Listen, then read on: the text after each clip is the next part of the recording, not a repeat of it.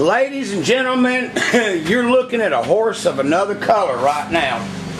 What we're working on here is a port and reshape like no other that y'all have seen me do before. This is not performance, this is not horsepower. What you're looking at is a forward cylinder head. I'll get the specs on it in a minute. I've done 1,000 of them, but these little foreign, what I call rice burner type heads, there's so many of them it's hard to keep designation, but anyway, it's a Ford and it has a unique shape. Look at the shape of this runner, a D on one side and a round port in another. Its design was for a velocity change to try to get the best of both worlds. And I get more of these. I used to get more of these than the porting until my YouTube customers, God bless y'all, have brought me the business you have.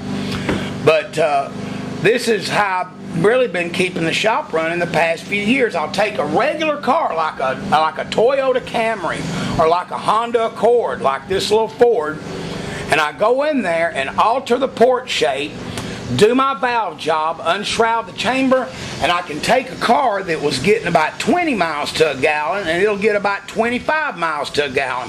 Some of them will get 3 more, some of them will get 5. The best report was on a Honda VTEC head. I actually picked it up 9 miles to a gallon by going in there and report shaping it. And it's a quick deal, it's not too long. This is for a customer. This is a brand new casting, and what he done, he busted the head, and this is a brand new head from our local parts house supplier. And I'm taking the parts out of his old head, putting in this one. But while he was at it, you know, he called me for the swap. He asked me about my MPG mode. And when I told him 5 miles to a gallon of gas, well, you can imagine the excitement in this day and time. A gas costing around $4 a gallon. I had it figured out one time that on a $600 job, it would take about 6 months that the gas mileage saving would pay for the entire job of pulling it apart and fixing it when you look at that. So anyway, I picked this one because this is one weird turkey. We'll get in more into the design of this shape. A half moon and a sun is what they call it, a sun and a moon. And this is one port, one port, one port, one port, and how it works and what I'm going to do to increase the gas mileage. Alright, anyway, that's all for right now. We'll get back on this in just a minute. First area to work on, of course, as I always pick, is the combustion chamber. She's got a quench pad right here, a really good centrally located, almost hemispherical type and spark plug relation.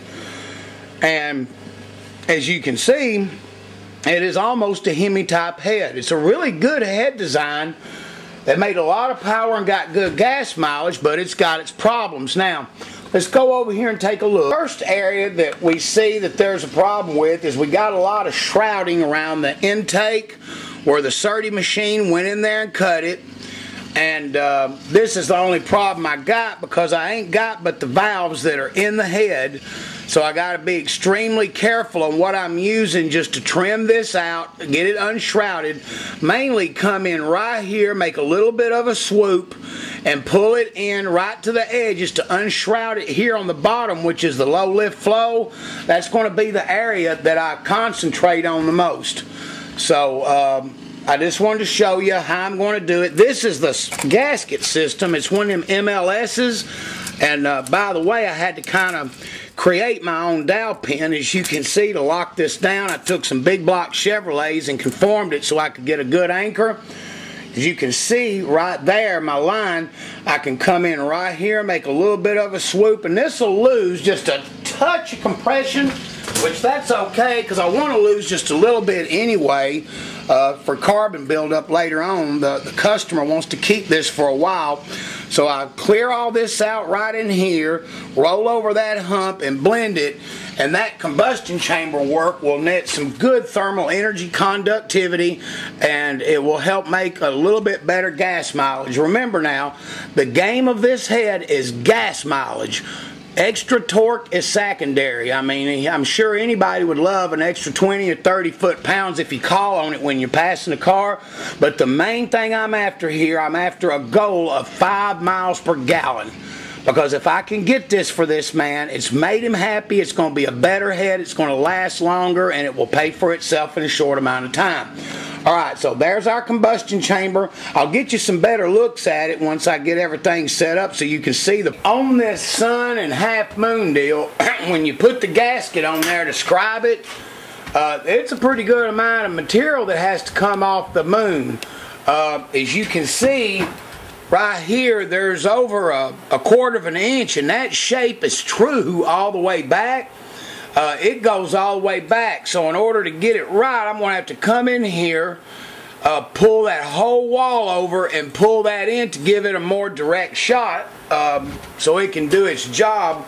Alright, let me give it to you in another view so you can see down in there. You won't ever see another head like this. This is pretty crazy. Here we are trying to scope down the port, and as you can see the valve guide coming through right there at the end of the point. There's the valve guide, and you can see where the scribe line is. Look at all that chunk of meat that's just covering it up.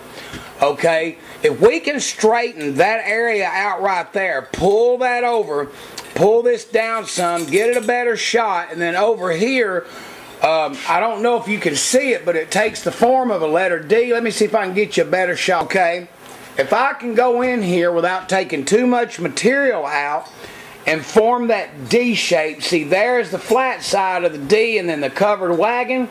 If I can go in there, pull that shape in and straighten it out, I would say probably the mod on both of these two ports right here might be about 6 cc's, maybe 7 tops, and that would be with the bulwark. Remember that in this game, it's not volume and size, it is sheer shape, trying to get the most packed amount of CFM without increasing volume, because we're after one thing, and one thing is a primary goal: gas mileage. 5 miles per gallon, I would just be tickled to death. Now, as a side bonus, if he needs to, if he's in traffic and needs to pass a car, this could possibly yield about 20 foot-pounds, maybe 25 foot-pounds. And you know, that might not sound like much, but on one of these little Ford bangers and a Ford Focus, it's a lot. You could feel that in the seat of your pants. So anyway, that's what we're doing on the intake. We're not, I'd say, increasing cross-sectional area by 3%. We're just, the areas like this hang up here and this hang up right here, we're going to only chew on the 2 areas where there's hang ups, where it's causing a little bit of a restriction. We're not enlarging it any or making it any bigger, because you start fooling with that too much and the fuel injectors ain't going to have enough fuel to keep up with it, and we don't want check engine lights coming on or anything. And if all you do is correct a little shape, grab a few numbers in it for gas mileage, the engine will compensate for it and there's not a problem. Alright, so let me go on in there. Let me give you a shot of it where I've already poured it on one a little bit, trying to straighten it out. And you can see, remember how big the radius was? I chewed a whole chunk of that out and got it conforming now, where I got a lot straighter of a shot before I go in that bowl. I will take the guide right here and bobtail this thing the best that I can to make it aerodynamic, and it ought to be pretty interesting what we come up with. I don't think the owner of the head knew I was going to go this much into it. I just told him I was going to pick up gas mileage, so he's probably going to be surprised when he sees it. He might even get a little scared and think I'm trying to make a race head out of it, but I can assure you that's the farthest thing from my mind. Here I've kind of drawn out what we're looking at right here. The measurements are 500 in is where I'm picking off of. And just going in there and measuring it and trying to use this and relate this to valve diameter to see what they were trying to do. And I mean, I know what they're trying to do, but I'm trying to figure out a way I can relate it to you where you guys will understand this. But like I said, this is a miles per gallon head. So removing a bunch of material in cross-sectional area is not what we want to do, because that's going to make my customer have to change injectors. So we're real limited on A, how much we can take out, and B, where we're taking it out at. We're not going after any high lift flow numbers at all. We're going after 1 and 200 lift, maybe some on 3, but that's it. I imagine the max lift on this cam is probably around 4 to 425 in that range. So we just want to concentrate this, because if I had to make a guess with what my customer does, he drives back and forth. He has a 35-mile trip into town, 35-mile back. Other than that, I'd say 70% of this man's time is going to be driven in town traffic.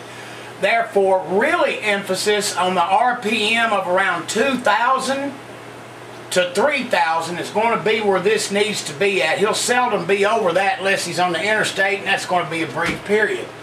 So, that being said, the main area, the one we're going to look at, is this D shape. This is our baby right here. This is the problem. This is what needs to be corrected, because the D is real little. The gasket that we used gave us a considerable amount of material, which I'm fixing to show you, to change right here and on in the center here.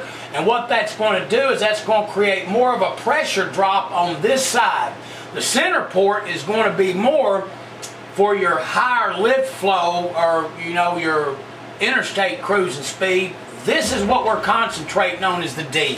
Alright, now let's get a close-up look at these ports from the top side so you can see what a devilishly clever job that Ford did. This is really a cool as hell head for what they designed it for. Hey, as you can see, look how much more gasket room that I got. Of course, I haven't seen the manifold, but that don't matter. Look, there's probably 130 to 150 thousandths right here that I can go in there and straighten that wall out and not have to make that turn so dramatic.